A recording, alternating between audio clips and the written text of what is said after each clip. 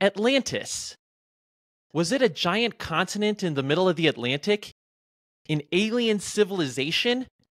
The Aztecs? The Irish? Or just a figment of Plato's imagination? These are just a few of the many, many, many explanations for Atlantis. But what's the best? Or at least, what is the coolest? That's what we're going to do on this episode. We are each going to go and take our turn giving what we consider the coolest, if not necessarily most accurate, explanation for Plato's Atlantis. I'm Matt, and I am joined here by my brother Brian and my cousin/honorary brother Drew. In addition to being their brother/cousin, I'm also a novelist. And I'm Brian. I'm a graphic designer and illustrator. My name's Drew. I'm the cousin, honorary brother, and I'm a physical therapist. We work together to create books about dinosaurs, the ancient world, and mysteries. We love this stuff. But we don't always agree. We are...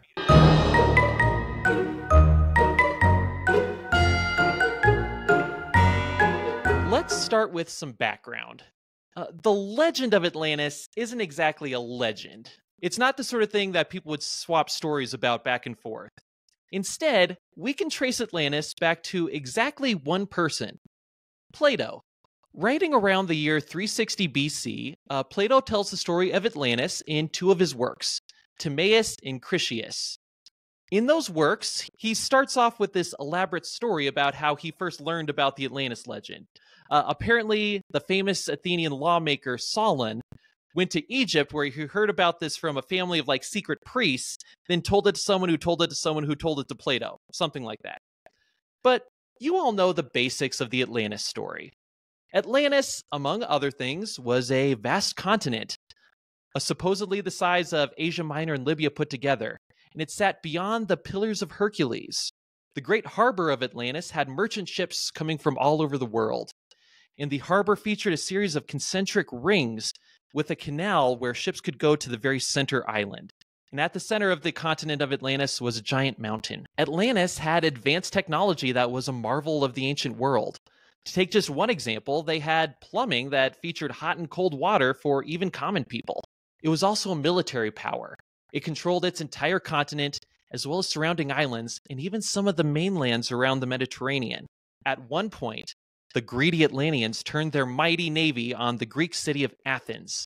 Fortunately for the Athenians, by virtue of their superior form of government, they were able to defeat the Atlanteans despite their inferior numbers. Eventually, of course, the entire island of Atlantis was destroyed.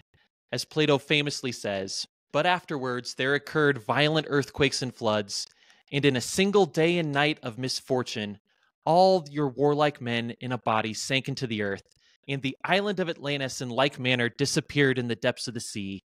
Now, most of the philosophers and scholars who came after Plato in the ancient world assumed that Plato invented this whole Atlantis story as a vehicle for getting across his points on philosophy and the nature of proper government.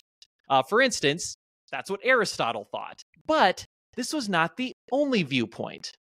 Some folks, like Crantor, thought that Atlantis was very much real. And Crantor was the student of somebody who was Plato's student, so you would think he has some credibility here. Crantor may have claimed either to have visited Egypt, seen the hieroglyphics, and talked to the priests who confirmed Plato's story, or at least met with travelers from Egypt who did the same thing. Now let's go to the early modern world. Around the time of the Renaissance, it was commonplace for scholars of the time to use the idea of Atlantis as a sort of a vehicle for an exploration of their idea of an ideal government. And some, such as Francis Bacon, suggested that the idea of Atlantis could maybe be found in the New World? What? And then, of course, we have the more fanciful, but more fun, interpretations that first arose in the 19th century. Perhaps the most famous of these is Ignatius Donnelly. In 1882, he published a book called Atlantis, the Antediluvian World. This was a very fun idea that put Atlantis as a giant island right in the middle of the Atlantic and claimed to trace the extent of the Atlantean Empire well into the New World and across much of the Old World as well. In more recent times, everyone from serious archaeologists to maybe more fringe types have suggested all sorts of candidates for Atlantis. And that's what brings us here today. Brian has a theory of Atlantis that, Brian, would you say this is fringe or would you say this is more serious? Is it fun? Is it real? What are we talking about? My theory, I would say, was fringe for a while, but it's gained a lot of popularity over the past few years, and I'd say it has a lot of credibility for being the real deal. Have either of you ever heard of the Richat structure? I had not heard of it until you told me about it for this episode. Okay. Drew, have you ever heard of this? Unfortunately, I have not. Okay. Well, good. Gonna drop some crazy knowledge on you guys. So, this is also called the Eye of the Sahara. From that name, I think you can assume that it's in the Sahara Desert, right? So, more specifically, this is in the country of Mauritania. Contrary to what a lot of people think, Atlantis being under the water, that's where a lot of the more traditional views of Atlantis are. This one is that's obviously where Aquaman's Atlantis is. Aquaman's Atlantis is underwater. Yep, it is, but I would say he's wrong, okay? Because it's actually in the middle of the desert. So this is a very remote part of the world. As you can believe, the Sahara Desert is not the most easily traveled place. You're not able to just get around there. It's huge. It's bigger than the United States, right? So this is one little spot in Mauritania. And you can actually see this, though, from if you go on Google Maps, Google Earth, you type in the Eye of the Sahara, it will take you right there and you'll see a picture of it. What is this thing? Besides it possibly being Atlantis, geologists don't really know what it is. There's speculation that it could be like an ancient volcano that created a dome and then collapsed. So they think it could be something along those lines. Initially, people thought it was like a crater from like a impact from a meteor or something, but the volcano explanation is a little bit more mainstream now on what it is. But there's nothing else like this in the world that they've discovered. So this is kind of a unique geological phenomena. So that's why they don't really know what it is. I would like to argue that maybe, yes, it could be natural. It could be man-made. It could be kind of a combo of the two of them. We don't know. So a question before we go too much farther. As you know, Brian, I usually take the boring mainstream view of things. Yes. So is the boring mainstream view that this is a natural formation? Yes, I would say most people think it's a natural formation. Even the people who think this is Atlantis, a lot of them think it's a natural formation that the Atlanteans would have just built upon. Okay. But me being me, I think maybe it could have been maybe a mixture of both. Little, like some geological structures with the help of some human aid to kind of give it a little bit more of the shape that it has. So now I picture me running to my boring corner and you running to the fun corner. Okay. Exactly, yes. The lines are drawn. Yep. Why do people think this is Atlantis? All right, so first of all, this fits the description of Atlantis nearly perfectly. So as we have all seen pictures of Atlantis, there's the two rings, and then there's the inner circle island. All of them surrounded by water, obviously. And if you look at the structure, it fits that perfectly. It's a big circle, there's two rings, and then there's a center island. All right, all with like dips in there that look like they held water. The description of Atlantis has mountains to the north, which this has. It also says it was surrounded by large rectangular plains, which this also has. There is evidence that this was once closer to the sea. Right now, I think it's about like 500 kilometers from the sea. So it's a bit of a ways from the sea right now, but there is evidence that the sea was once closer to this. I'll get into that a little bit more.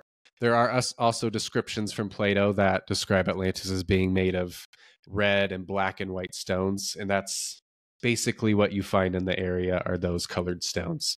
Other descriptions of Atlantis, it says it was flowing with both cold and hot water from natural springs. They have found evidence of, in the center island, of a natural freshwater spring. There's also some geothermal hot spring in the area. So it could indicate that there was the natural flow of hot and cold water in the area that could have provided fresh water for the people of Atlantis. Also, you think that, hey, this region is a desert. and it's been a desert for a long time. How could people live out in the middle like that? I was thinking Oh. that, yes. All right. Well, let me give you a little answer to that. So, most scientists now given evidence that the Sahara Desert is actually densely forested. And as you know, as I say in most episodes, I'm a young Earth creationist, but they even would be on the young side of this as early as 5,000 years ago, from their point of view, from the mainstream point of view, that the Sahara Desert was actually like densely forested and jungled. And there's actually rivers that running through it. One of them that they've found is I'm going to butcher this, but it's the Richat River. They found that actually flows right through this area. So it would stand to reason that there was rivers running through and around the area of Atlantis. So what was it was initially a forested area? Yeah, and that's pretty much how the all the Sahara civilization... Desert was forested fairly recently. Yeah. So it wasn't like how it looks today. No. Okay. So that's how they were And I'll go into some of the reasons why I think it's more deserty now. Okay. So I can kind of answer that too. I was thinking, when you're giving this description, how far away is it from the ocean? Because Atlantis seems very connected with the water and with ships and with the Navy in Plato. So how are they able to get all those boats out there? Yeah, so that was a good question. So right now, I forget if it's 300 or 500 kilometers away from the sea right now. But as I said, there's evidence that the sea used to run up close to it. And there's also within the structure, there's an exit to the south that looks like it would have exited and flowed into the sea, like similar to the description that it flowed into the sea from the south. But also one problem that does come up is that it is pretty high in elevation. I think it's like 1,300 feet in elevation. So one of the explanations for that is tectonic plate movement has pushed it up over time. So it has just gained some elevation, but there is a lot of evidence. One of the biggest things is, if you can even see this from Google Maps, and you look down, it looks like there's snow kind of all over the ground, but that's actually salt deposits from salt water. So that's in all the crevices of the circles, and then also surrounding it too, like the plains around it. There's lots of salt from salt water around it, which indicates that there was seas in that area. To further build this point on why this is Atlantis, so as I mentioned, there are mountains to the north. And do you know what those mountains are called? The Atlas Mountains. The Atlas Mountains. And these mountains are named after the first king of Mauritania. You guessed it, King Atlas himself. And as we know from Greek mythology, Poseidon fathered King Atlas, who was the king of Atlantis. Also, side note, possible pre-flood Nephilim, ? Another future show preview. Exactly. The other interesting thing about this is when you think of Atlantis, you think of mass destruction from water, like a tsunami crushing it under the waves, right? Again, on Google Maps, when you are looking this, if you just zoom out a little bit, you'll see an entire runoff of water from a massive destructive event that literally goes right through the middle of the eye of the Sahara, and looks like it just completely leveled and destroyed everything in its path. And you can just see how there's ripples. It literally looks like you're looking like at the bottom of the ocean, how there's ripples in the sand. That's what the whole area looks like, and there's just runoff. I'm sure everybody has seen what like runoff looks like after a big storm, and there's like dirt and sand on the side of the road. It looks like that when you zoom out from space. Again, as a creationist, I would say that is evidence of the great flood of Noah being the judgment of God, destroying this area. So I would argue that Atlantis could have been a pre-flood civilization that was completely wiped out by this massive event. But even if you're not on that side, I don't know if most, but a lot of mainstream scientists now are seeing evidence of large catastrophe flood events, including this one, which most scientists would agree that there was some kind of large destructive flood tsunami that wiped this area out, because there's so many indications of it. Like I said, the runoff, and also there's a huge runoff of sand from that area into the sea on the west side of Mauritania, where it goes into the sea. And then another indication is Mauritania has historically been known for their large gold deposits. They've even boasted some of the richest people to ever have lived. So one of their earliest kings is rumored to be the richest person to have ever lived. Like in today's money, he would be richer by far than anybody today, all because of their extreme gold deposits. Lastly, like I said, there was a Roman map maker named Pomponius Mela, and he created a map of the habitable world. And it actually, when you look at it, contains this location of Africa, and it is called Atlantia, right in that location. You mentioned earlier that the boring common wisdom is that this formation is natural. What are the reasons to believe that at least part of it is man-made? I would say because there's no other structures like this found in the world. They haven't found any other geological structures that I've been able to see records of in any of the studies I've done. Nobody else is. When I've looked into this, everybody's like, this is kind of a unique geological structure, which to me kind of indicates that there's at least some kind of that there could be some kind of human interaction with the land that kind of help form it and sculpt it into what it looks like today. It could have been in like the rough shape of what it is, but maybe had some kind of help to make it look the way it does. Do they know what happened to the civilization? So the prevailing theory is that it got completely just like leveled and destroyed in the flooding event. So it would have gotten like the city itself would have gotten still wiped out into the sea, and the debris of it most likely is scattered kind of throughout like that desert part of the Sahara into the sea. There are a few things that are in the area that do look like they could be man-made, where there's like some rectangular and square structures in that area that look like they could be ancient structures. But again, it's a very difficult place to get to, so there hasn't actually been much archaeological like digging or anything out there, because again, this isn't like the mainstream place to go look for Atlantis either, so I don't think they're like getting funding to go out there. Related question, have they found any other evidence of human civilization in the area? Yeah, I mean, like I said, there's been great civilizations throughout Mauritania for centuries. Like I said, there's like documentation of like the first King Atlas.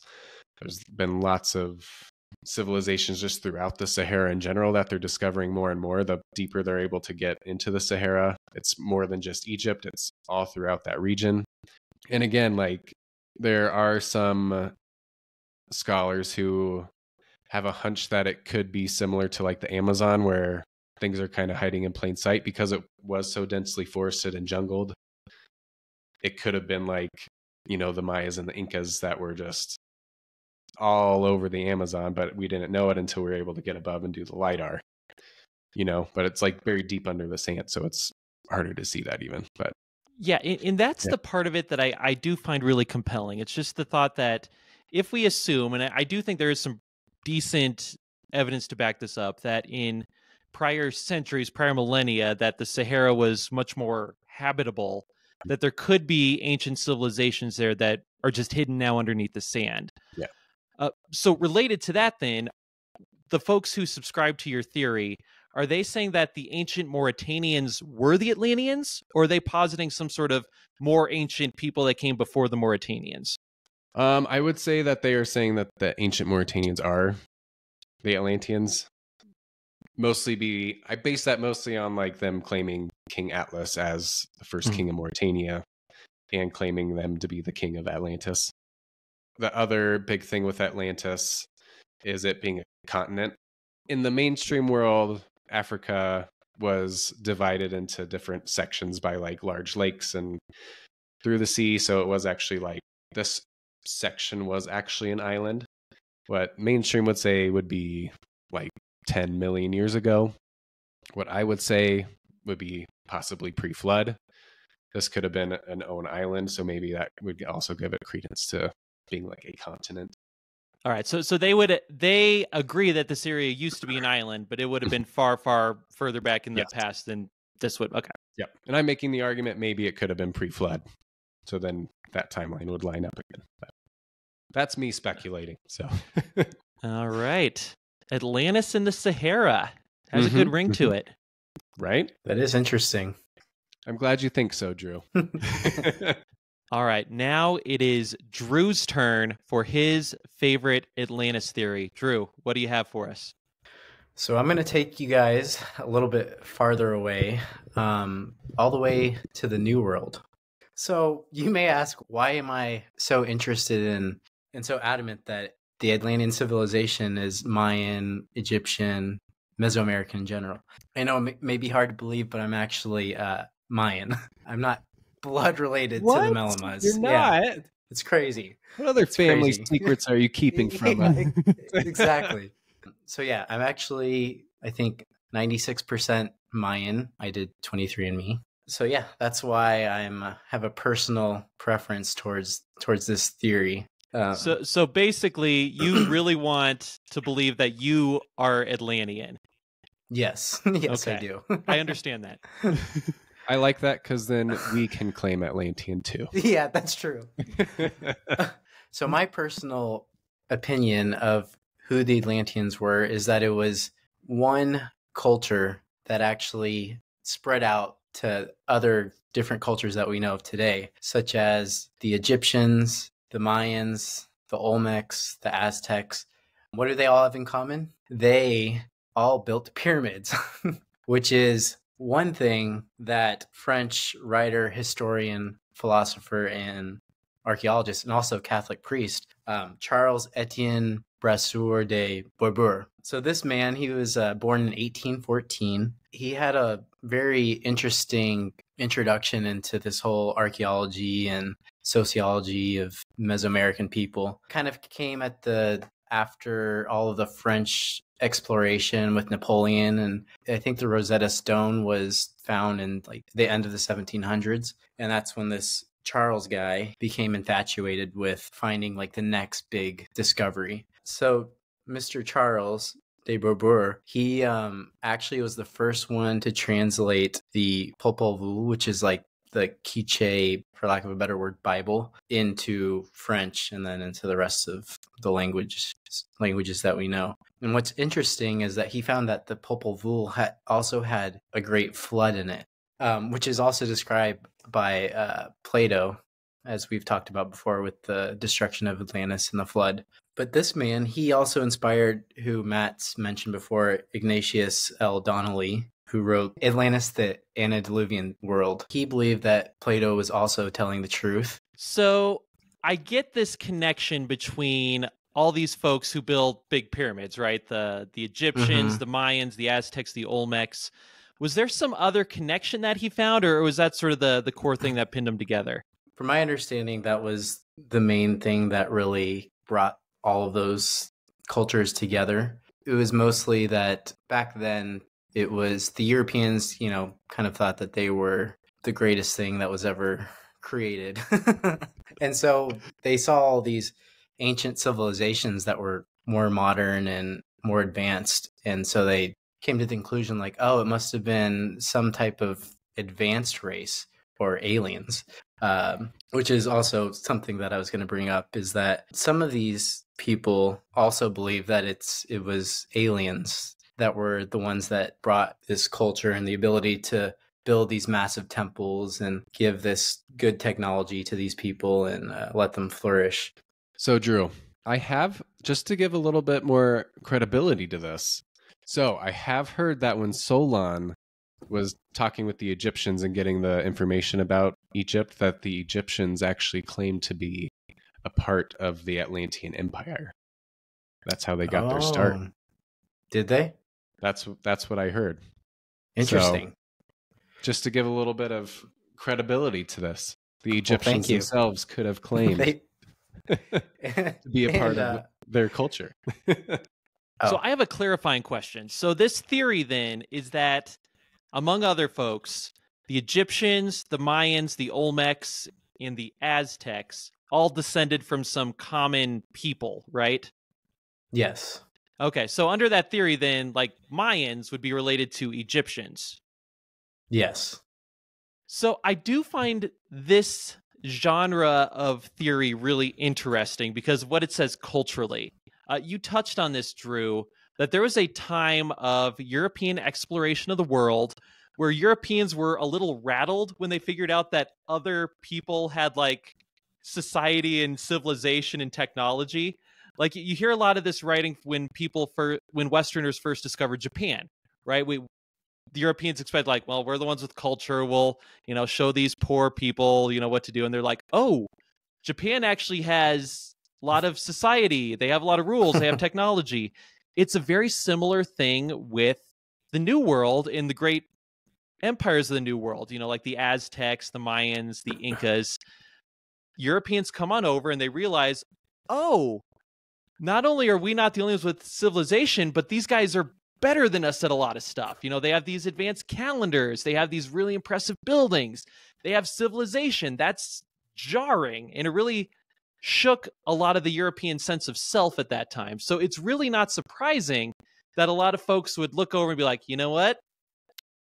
Atlantis. Or, you know what? Aliens. That explains how other people could have all this cool stuff. So It's really, when you look at the attitude at the time, it's really not surprising that these theories would come out. Yeah, and I did read some of that where just the fact that, Europeans would come out with like, oh, it was most likely aliens or some advanced civilization that gave this information and the blueprints for all the pyramids to these other people, that it was almost racist because they're essentially saying like, oh, it couldn't have been these brown people that were able to build all these magnificent structures. It had to have been either some advanced race from Mars or like an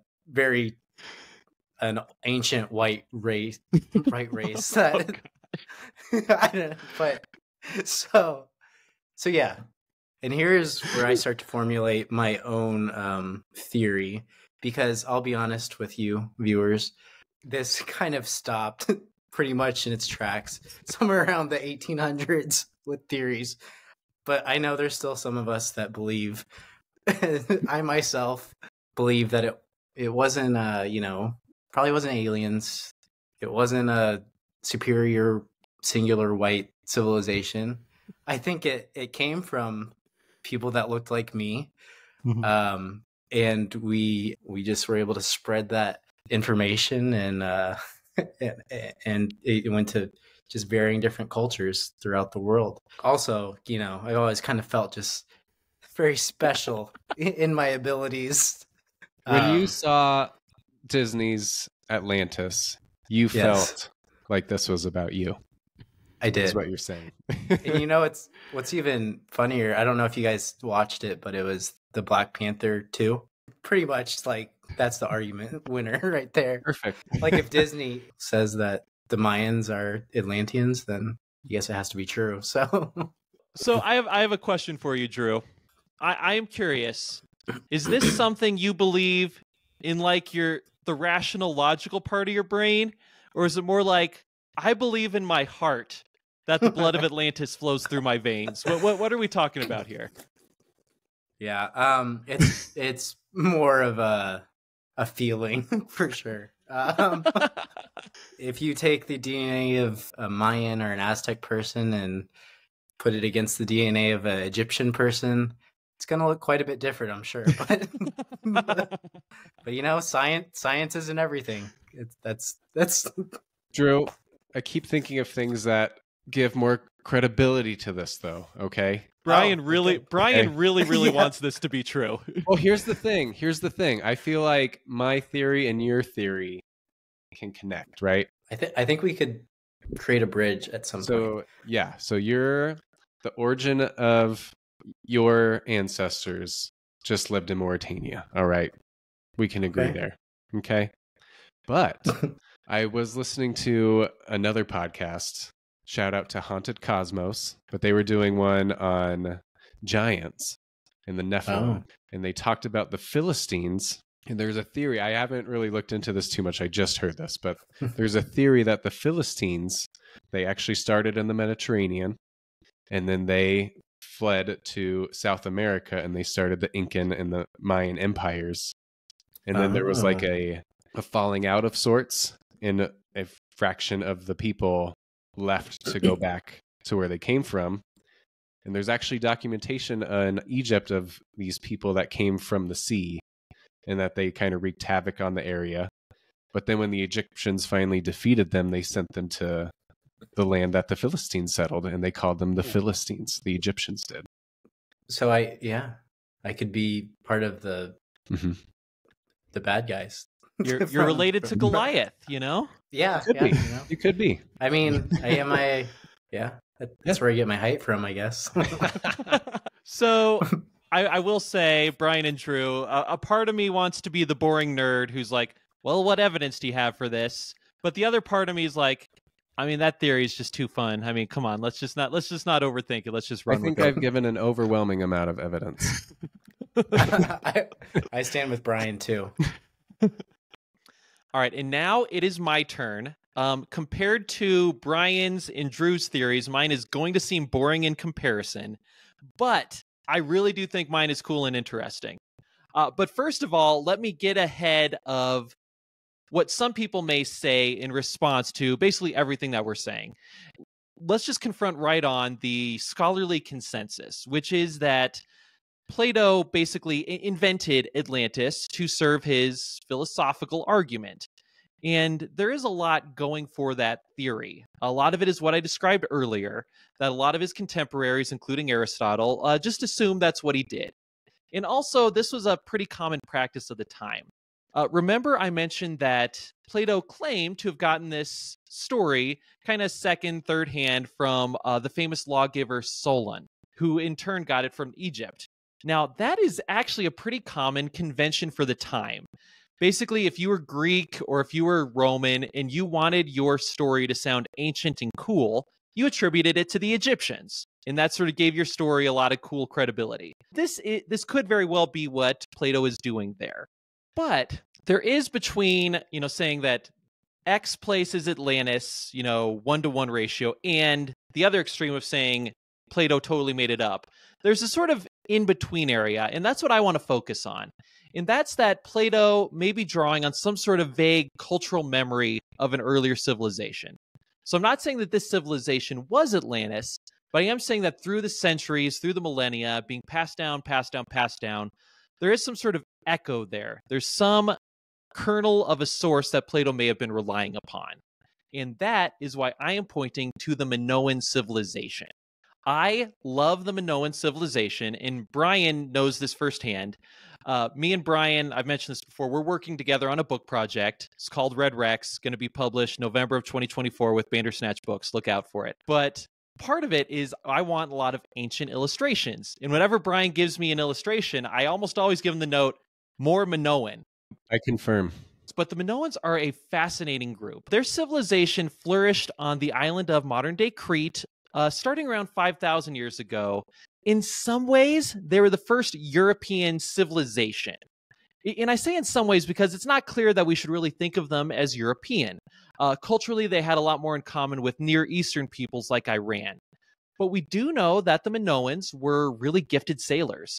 They had a maritime and merchant empires going all throughout the Mediterranean, and we found Minoan artifacts all throughout the Mediterranean ports.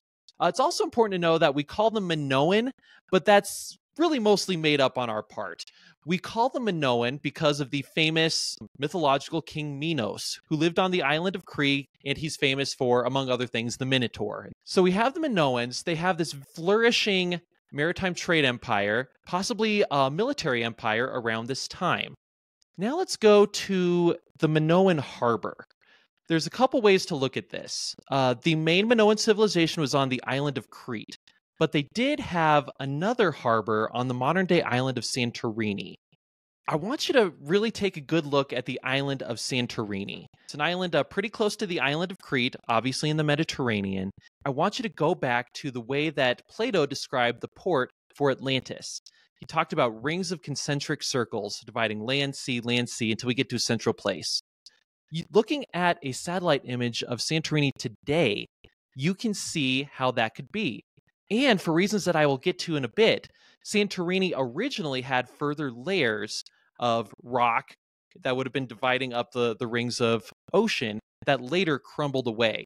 So we can see how very easily the island of Santorini could get developed into this concept of a port, just like Plato mentioned. Also, Plato mentions that the island of Atlantis has a mountain at the center, which is about 50 stadia from the center. Now, we need to be careful using ancient measurements like the stadia.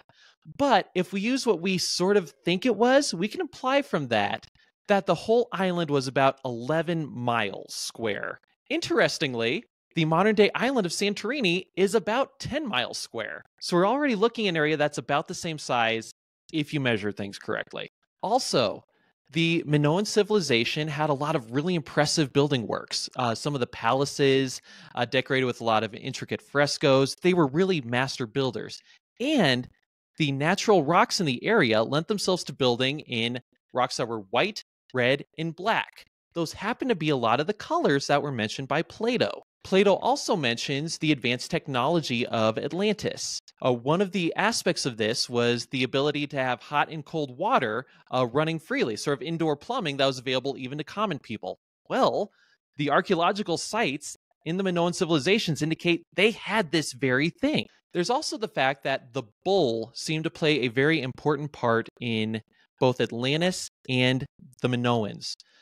Plato mentions that the bull plays a prominent ritual role for Atlantis, whereas the artwork and some of the things that we have preserved from the Minoan civilization indicate that bulls played a very prominent role in their probably religious rituals. Let's sort of take a pause here what we have right now. We have an advanced civilization that had a huge maritime empire stretching throughout the Mediterranean.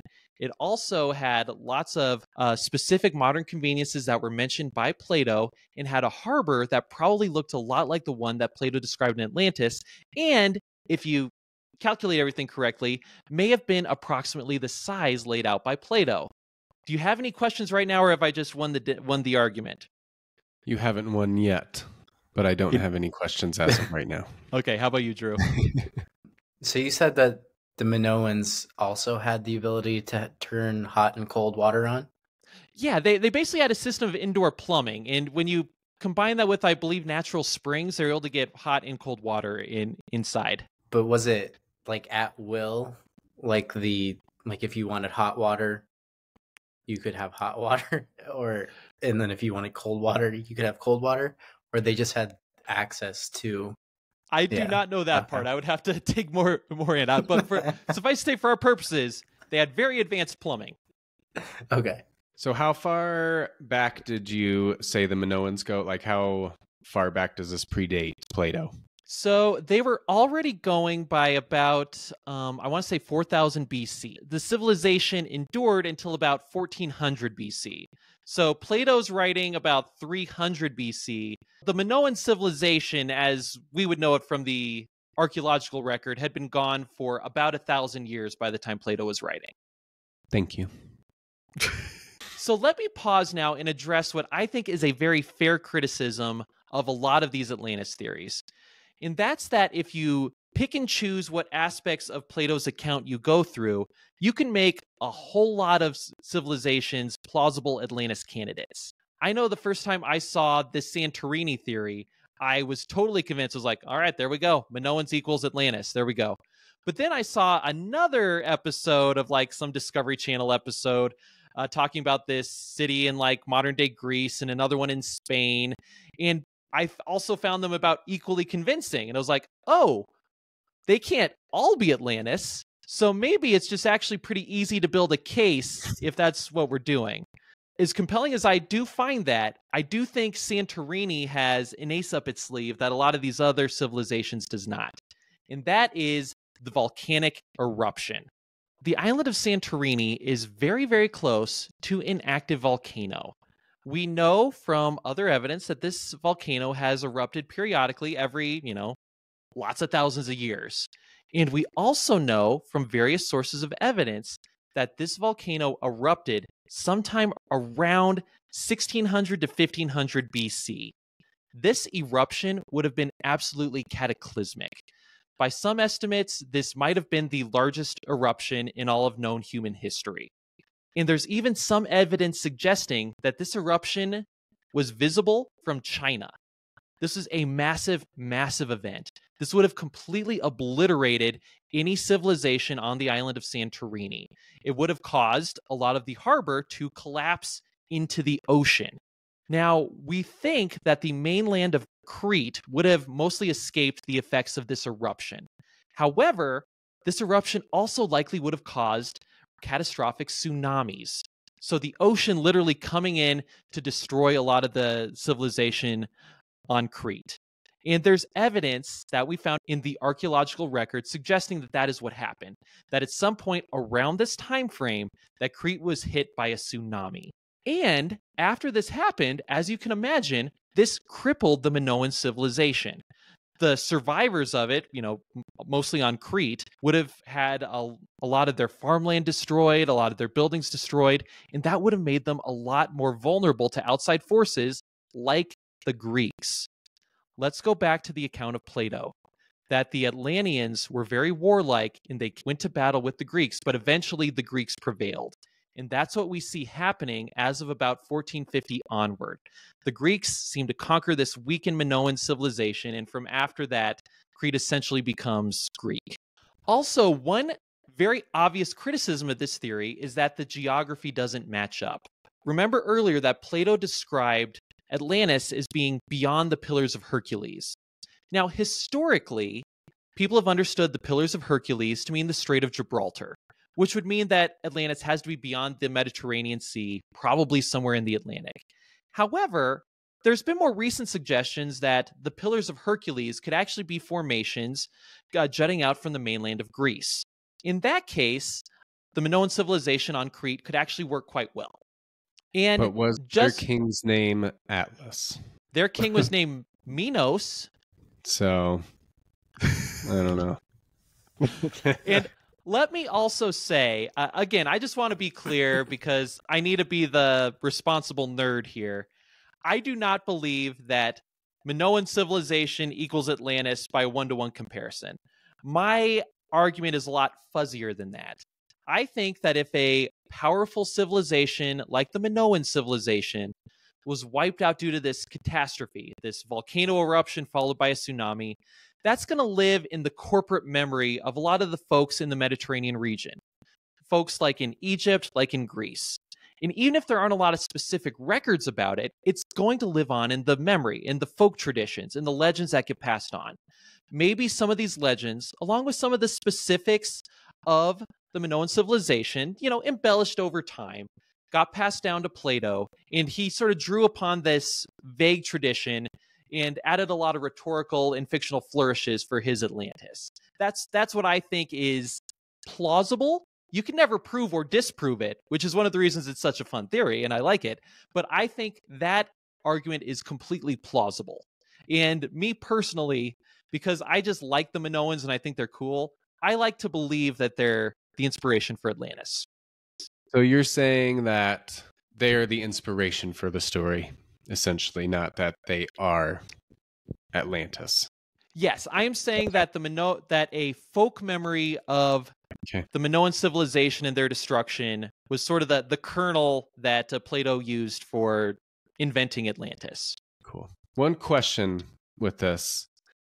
In your mind, why wouldn't the name Minoans have been passed down? Why is it called Atlantis? Well, the name Atlantis does come from Atlas, like you said, Brian. So I believe Plato mentions this, where he believes that Atlas, in sort of the mythological past that he paints, that Atlas has a special rulership role over Atlantis. That is a part of it that we don't exactly know what the Minoans called themselves, and we don't know what other people called the Minoans exactly. We have some ideas about what the Egyptians may have called them. We don't know what the Minoans called themselves, so I don't know where Plato would have associated Atlas with it. I can't say that. And there you have it. 3 of our favorite suggestions for what Atlantis may have been, what may have inspired Plato. If you have maybe your own favorite candidate, either one that you actually think is plausible or one that you just think is fun, please let us know in the comments. Or if any of us missed anything, if you think one of us left a good argument for our side on the table, or if we got something wrong, let us know in the comments as well. If you want to watch a similar video that we've done, one about arguing over ancient civilizations and cool giant superstructures, why not check out our video on the supposed Bosnian super pyramid? Also, carrying over the tradition from our last video about Nessie, let's make this another competition. You guys can tell us in the comments whose theory you think is best, and maybe we can tally up the points. And as always, don't forget to boop that like button and subscribe.